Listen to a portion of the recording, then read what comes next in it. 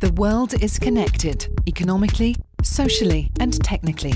Information and communication technologies are being infused into how we and the world around us work, into systems, processes and infrastructure that enable goods and services to be developed, manufactured, exchanged and delivered. We've seen over the past few years people using ICT for health, education, for running business. 20 years after its creation, the World Wide Web offers us unprecedented access to free information. For the 1.7 billion people in the world that now have access to the web, it's broken down so many barriers. The Internet's potential is open-ended in virtually every dimension I can see, subject only to the willingness of the world community to embrace it. As more and more people get connected, the International Telecommunication Union is centre stage, providing the infrastructure and standards at the heart of this technological revolution. It continues to drive innovation in terms of setting standards, in terms of managing spectrum. We are always connected today, always on the move. From television to Twitter, ICTs have reshaped our world, helping billions of people to live, work and communicate. Even the simplest $20 Nokia cell phone in Kenya can, send a message to a Twitter shortcode and broadcast to the entire world.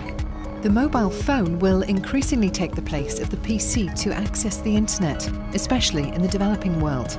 It's here too that we'll see massive strides in development through innovations like mobile banking and telemedicine. Technology really saves lives, telemedicine really saves lives, and it is high time it is expanded to other facilities too.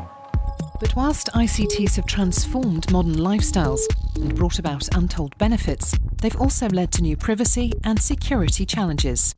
What we're finding is that nations themselves and certainly government agencies are being targeted. It's a matter of when and not if a cyber attack will happen.